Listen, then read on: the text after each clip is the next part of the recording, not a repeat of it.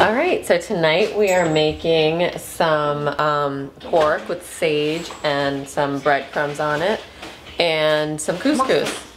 And the mustard, yeah. And couscous with some cranberries, and I was doing pine nuts, but somehow I can't seem to find any now in my house. So maybe we'll do almonds or something. It's nice to have couscous. It's just a good base for all different stuff, and it's always in my cabinet. And the cranberries are sweet. Maybe we'll add a little feta to it, and then of course some herbs, and then something crunchy is nice. But if you don't have it, I don't have it tonight, or I may not have it. We'll see if I have some other stuff. You know, you just improvise. And so usually I'd have another vegetable with this, but it's late. I'm just gonna make the couscous and pork and just be done with it for tonight. So Ash, can you give me some mustard, please? Oh, yeah.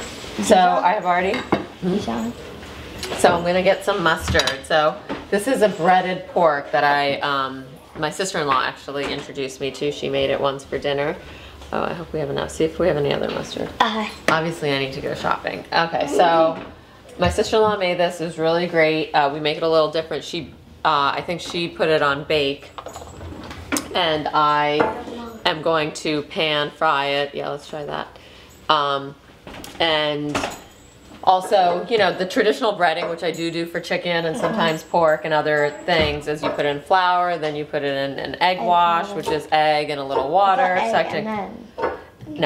So flour and then egg and then the breadcrumbs. So, but this time, but for this one, I have 4 thinly sliced pork chops. I don't even know what they are, to be honest. They do have bones in them. That gives them nice flavor. No, because they have bones, so I'm not really sure. Maybe cutlets. I don't even know. They just look like this. They're just some pork, there's some bones. Like, it's not really a pork chop, you're right, but so it's something like that. So they're pretty thinly cut, so they cook up quickly. And instead of doing the whole rigmarole of the bread, the flour and eggs, and then the breadcrumbs, all I'm gonna do is put some mustard on them. The recipe, I think, had called for you put the mustard into the eggs, so then that's where it gets the mustard flavor. But I'm supposed to use Dijon mustard. Of course, I have Dijon. I don't know if I'll have enough. And then, no, I don't need that. And then, okay then. And then you put it into the breadcrumbs and then just fry it up. And then with my couscous, of course, it's just a cup of water, but I put chicken broth. You can put any liquid if you want. The chicken broth gives it some nice flavor. So I have a cup of chicken broth, and then I'm gonna use the couscous, and then at the end, I'll just add in my cranberries and my parsley. And that's it. Thanks. All right, and of course, you need your glass of wine. Here, let me grab my salt and my pepper. It's kosher salt and some freshly ground pepper. First, I'm just gonna season each side of the pork, or this side of the pork first. Then I'm gonna put some black pepper on it, just to flavor this up. You know what? I am going to turn on my couscous just so it's ready. Couscous takes 5 minutes to cook, but you need to heat up the water first. And I'm gonna turn on my oil here. I used canola oil, excuse me, because you can't use olive oil for something when you're doing something on sort of high heat. And also, we don't need any flavor. Canola oil is totally adequate. It has very little flavor. I think that's enough. It's just about a 1/4 inch, just so it gets one side of the pork. So we'll just do this each by itself. I'm gonna grab a spoon. You can use whatever utensil. You can do it with your hands if you want. I'm gonna use a spoon. Again, I have my Dijon mustard. And then I'm just gonna squirt some on each one. Can you check if I have any more Dijon in there? Where? In the fridge? Or maybe in the pantry? I feel like I got some, but maybe not. All right. Dad, look in the pantry. All right, so of course I have no more left. All right, I'll keep it upside down. Maybe a little bit more will come out. And then all I do is just spread it around, put it on all over the pork. All over the pork here. And all over the pork here. Just All over the pork on this side. Honey bun, please stop. okay, sorry. Just stop. Okay, and then I'm gonna put my spoon down.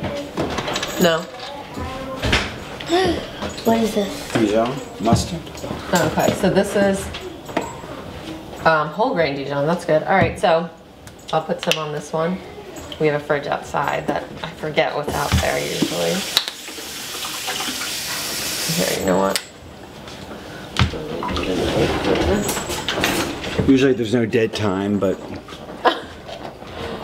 Okay, this doesn't look like it's good. All right. Anyway, so I have my pork. I'm gonna turn it over, and actually I'm gonna put two of them right out on here. And there's like a big thing of fat here. I'm gonna cut this off. Sometimes I like to trim the meat. Usually it's fine. Oh, I forgot about the. Okay. Anyway. So another thing that we need is, or we don't need. So I'm gonna put some sage. It's from my garden outside. I'm gonna put some sage on this, also on this pork. So I forgot to cut that up. Here, let me grab What this. herbs aren't from your garden? The cilantro that we used the other day. I had to buy that. I didn't have any more. But yeah, mostly the herbs. I try to get my garden nice and full of them. All right, so I'm gonna put it on the side of these ones, but of course on that one I forgot the sage. So here, I'll put it on the other side. Yeah, okay. All right, so then I'm gonna salt and pepper this side of my pork, and then I'm gonna try to get some more mustard. I guess I'm just gonna use the spicy brown mustard here, just a little bit. Again, use Dijon, it really has a nice flavor. The wine in it is great. And then I'm gonna mix around this mustard on this side, put a little bit of the sage on this side, and flip it over. Just do the flip. The flip. Okay, and then, oh, and these breadcrumbs are not I guess the regular breadcrumbs that you use. These are called panko breadcrumbs, and they're Japanese style.